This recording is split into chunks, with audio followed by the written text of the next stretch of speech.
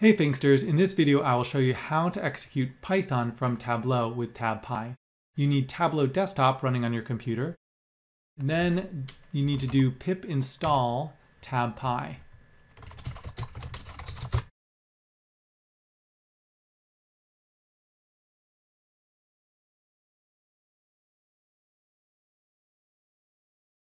So the install didn't work, and that's because one of the dependencies, Twisted, did not install correctly.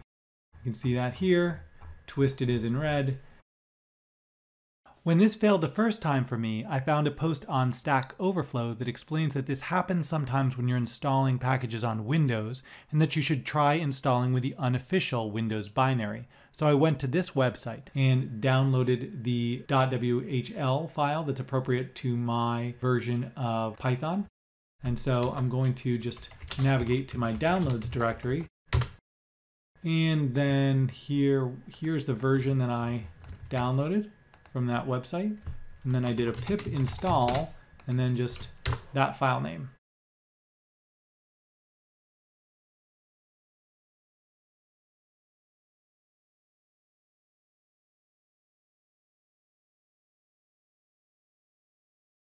And so now Twisted is installed, and then I can try doing that pip install TabPy again, and this time it should actually work. All right, so now we've successfully installed TabPy. So the next step is setting it up, and we can start the server just by typing TabPy.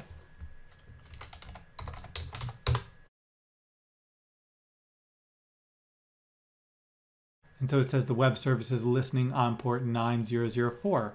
And so if I go over here, type localhost 9004, I get this. I have the deployed models because I already ran that. That comes later, but you should at least see this server info, and you should see this useful links. So now I have it up and running, and I'm going to start Tableau desktop and go to help, and then settings and performance, and then manage analytics extension connection. And if it says rserve, switch to TabPy, localhost port 9004, click test connection, and I get that I've successfully connected. I'm going to move on to a first example, and both the examples use this mails.csv, which I've downloaded. So I'm going to go here, connect to a text file, and then find that star.csv and click on this. And so now I'm going to click on sheet 1 to start working with the data. And I'm going to add married and residence to the row shelf first, after renaming married to put that extra R in.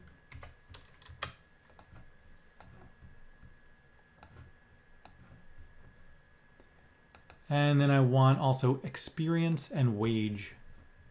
I'm going to double click those. And I'm going to switch them from sums to averages.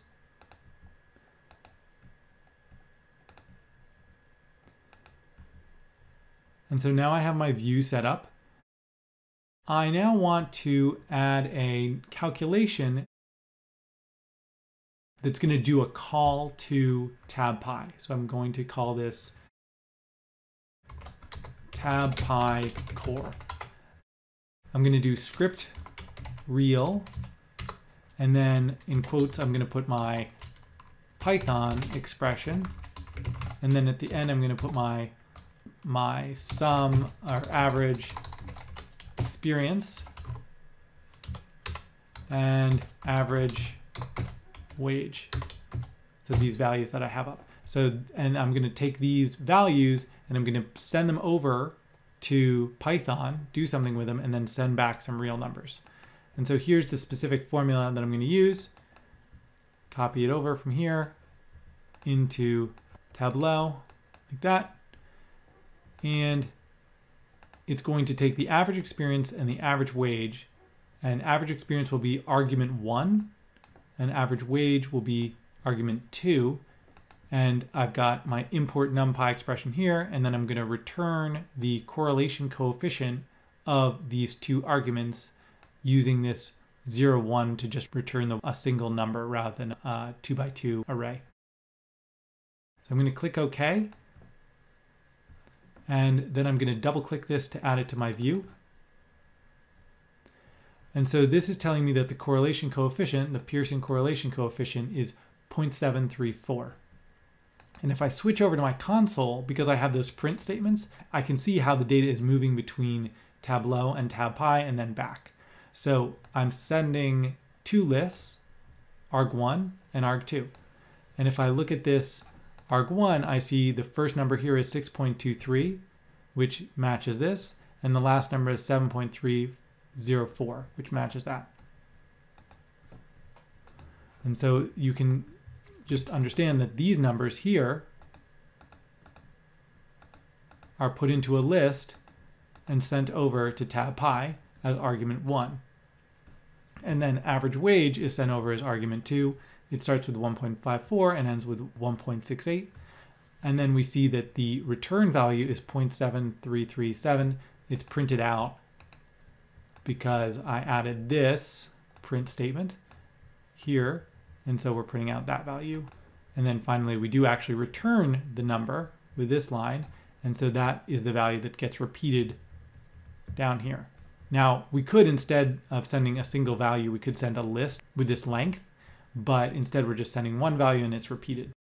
And notice we're sending the aggregated values, not the values in the underlying data that's here, right? We're not sending the wage here or the experience here.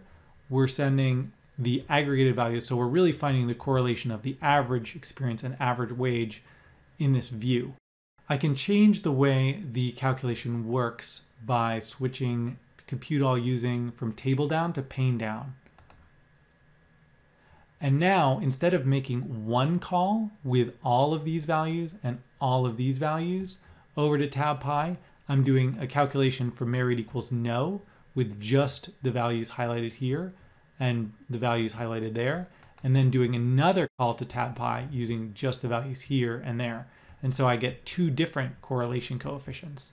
And if I switch over to my command prompt, I can see that happening. Here I'm doing 1, 2, 3, 4, 5 values related to these, and then a second list with 1, 2, 3, 4, 5 values that are here. And I get back that's negative 0.33. And then there's a second call that uses these 5 values as argument 1 and these 5 values as argument 2.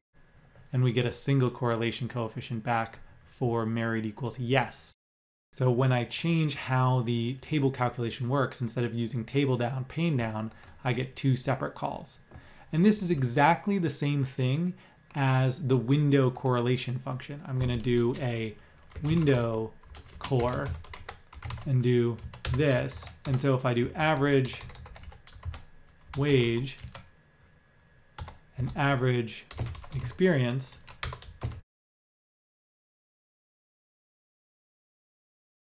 and then I do compute all using pane down, I get exactly the same answers. So TabPy is doing the same thing that the window core function does. The only difference is with TabPy, we're sending the data to Python for the calculation, whereas with the window core, we're doing all the calculation within Tableau. So in that sense, it's not a very useful example, but it does help us to understand how the data is moving from Tableau to the TabPy server. Let's take a second example. If we go down here, we take a look at a t-test. Specifically, we're looking at a 2-sample t-test. And so it's a way that we can take 2 samples and determine whether the means in the general population are different based on those 2 samples. We're going to look at whether those in a union have a different amount of experience from those not in a union on average. To do that, I'm going to double click or add union like this and add experience like that. And now, because the TabPy functions, because the script real function is a table calculation, we can't send individual values to the function unless we do a disaggregate. So a table calculation is going to work on whatever values are in the view, not the underlying data. And so here we have like 6.49 and here's 6.57. But if we remove the aggregate measures option, then we get the individual values of experience showing up in the view. And so those will all be sent over to TabPy instead of having it just be the average. And so this is kind of a way that we work around the fact that the script real function is a table calculation. We can send the individual values by disaggregating the data, and then we're able to send over the unique values. We're going to do that, and then we're going to write this function here. Well, actually, first we need to run TabPy deploy models. Open a new command prompt and type TabPy deploy models.